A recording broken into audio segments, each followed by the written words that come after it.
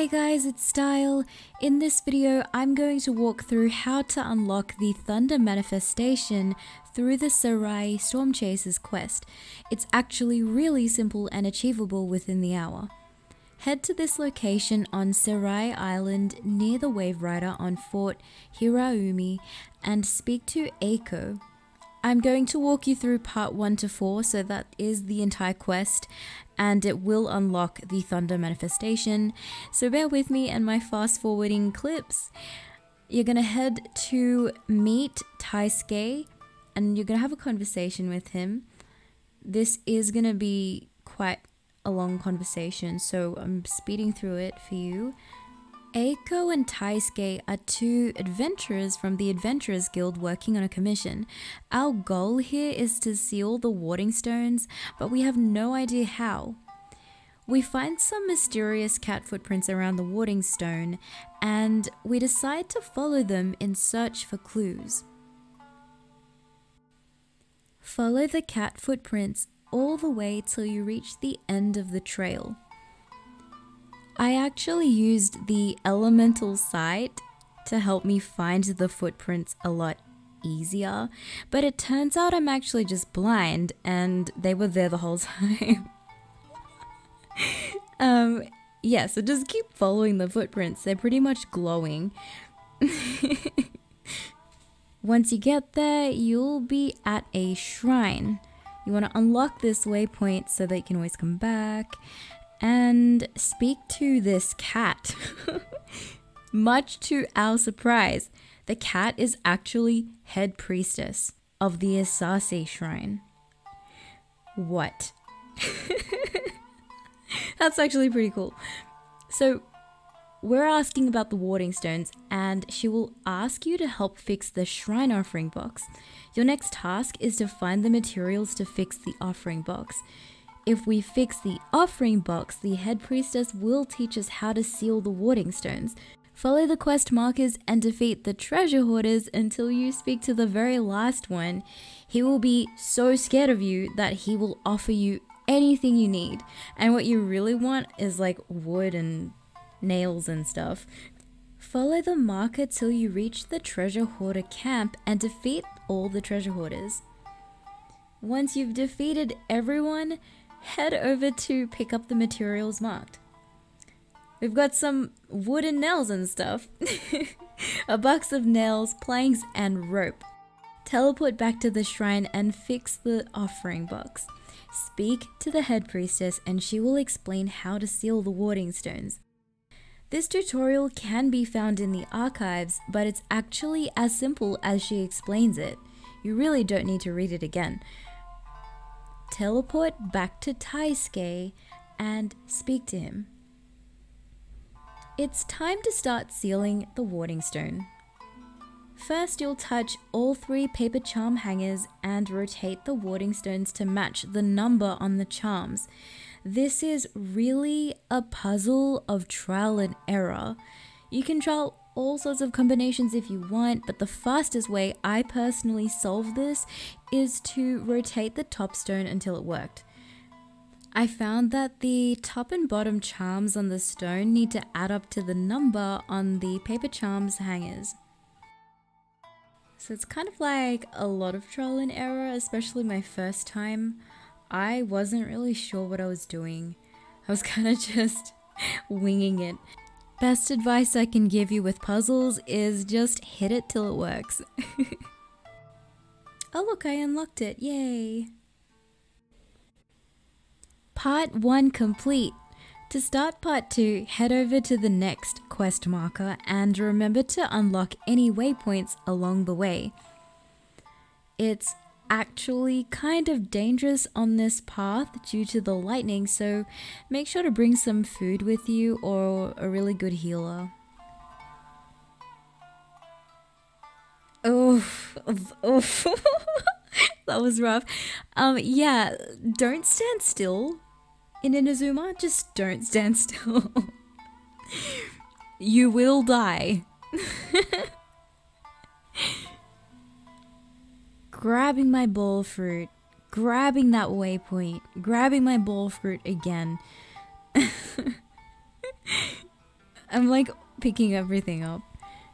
Okay, we're about to fight. We need to heal everybody. Everybody eat some food. Okay, fight the Karagi. Fight the Karagi. And once defeated, you can touch the paper charm hangers. But you'll find that one is missing. So run towards the quest area marked to find it. I love this minimap. I don't know what I'd do without a minimap. Okay, so summoning my electrogranum, teleporting with the thunder sphere, and I'm going to use the little portal to travel up. Yay! Touch the charm hanger. Now I can head back to the warding stone and rotate it. Rotate. That was easy.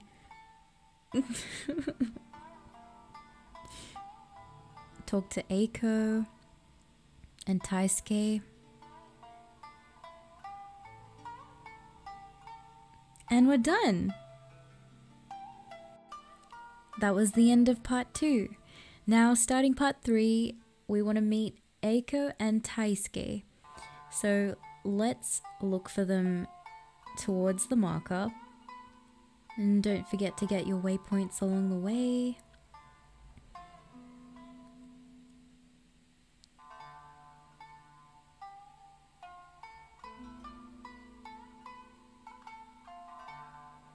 So look for the portal and run close to it to use it. This should take you to the top of a floating rock. There's no way else I could describe it. This will take you to the start of the Thunder Sphere part of the quest, my personal favorite. Summon an electrogranum and teleport towards the charm hangers marked. So we're always following those hangers, always following those markers. Remember to unlock all the chests along the way too. There are so many electroculi just floating around this island, so make sure you're picking them up as you go. If you've missed any, it's no big deal. Like, I actually really enjoy flying around, teleporting around, looking for them. And there's so much content to explore in this update. I absolutely love it. Grab this chest. I shall treasure this good fortune. Common chest. 2 primo gems, yes.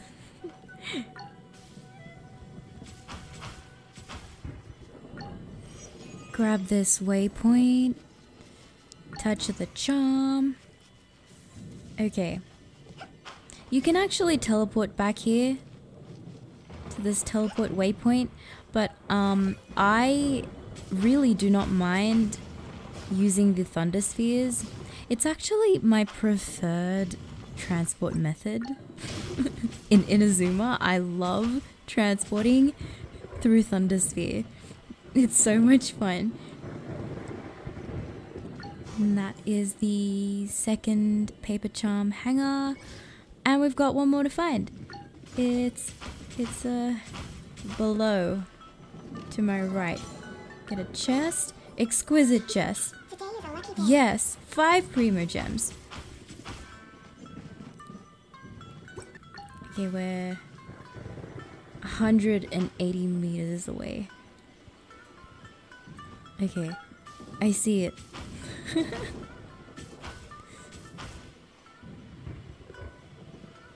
Flying up, high ground. See, this is where I could have teleported, but also no. I mean, I love flying through teleporting on the thunder sphere. I think it's so much fun. That was great. Give it to me. Okay, I was stuck for a second. Now we've touched 3 paper charm hangers. I am back at the warding stone. I'm gonna rotate it, rotating the top and the bottom, and we've unlocked it. Yes! Yay, we did it! It's unlocked. Okay, part 3 of the quest is completed. Now, to complete part 4, we want to get to the next point marked on the map. Use the thunder spheres to teleport to the marker. It's okay if you get lost. What really you should be using as a guide is the marker itself and your mini-map, of course. Usually the thunder spheres are in the direction, like they take you to the direction that you're supposed to go.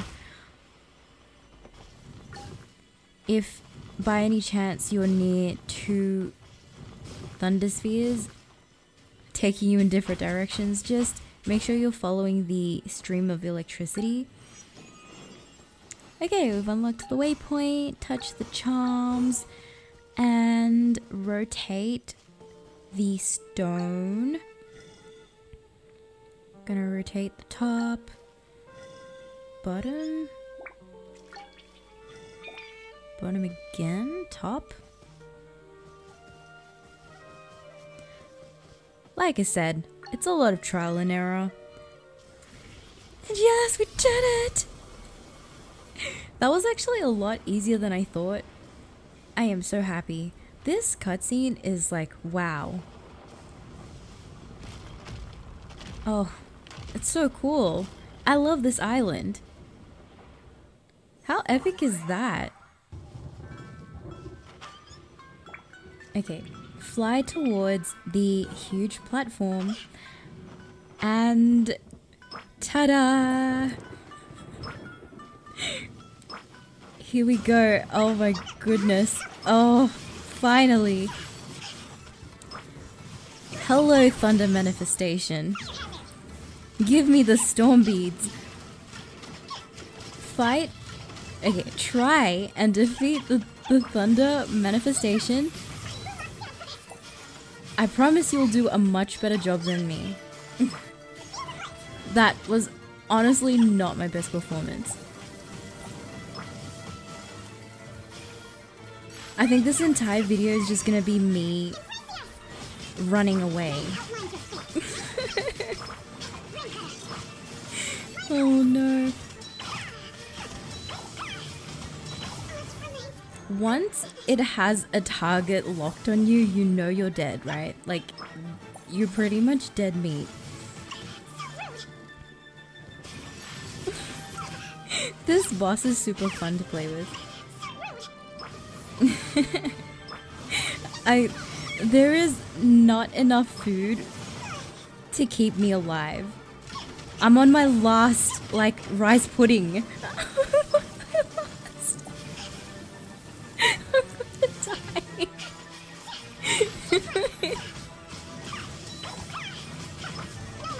Okay. We're gonna do this. Oh. We did it just in time. Just in time. Okay, got my storm beads.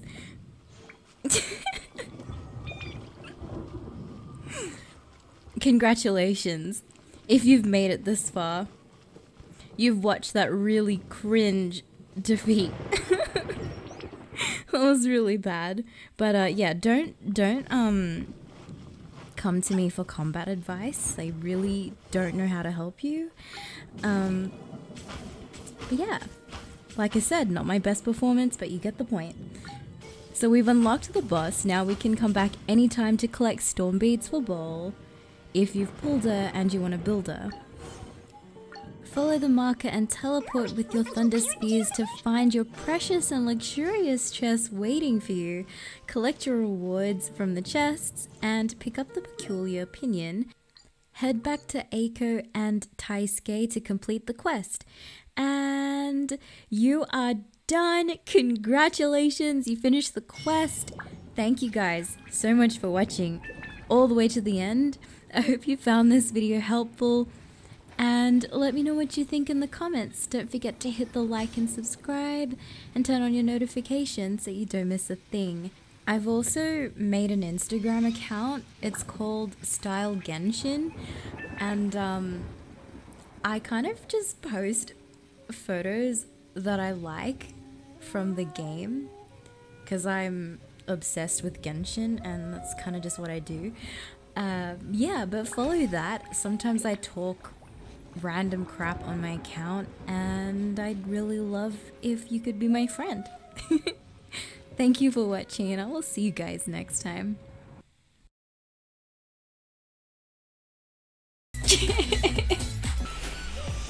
Hey guys, follow me, Stylist, on Twitch so you don't miss a live stream.